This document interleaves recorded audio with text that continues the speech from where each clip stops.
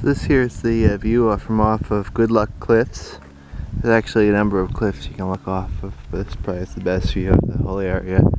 Got Spectacle Lake there, Good Luck Mountain. It's a pretty good valley actually down here between Spectacle Lake and Good Luck Lake. And we're really kind of surrounded around with mountains from the hills on the other side of the Mohawk River. Some of the hills outside of Little Falls. And there's Good Luck Cliff. From a different part of the mountain here, you can actually see State Brook Mountain pretty good from up here. A little bit of color, but it's still, you know, it's summer, so it hasn't changed too much.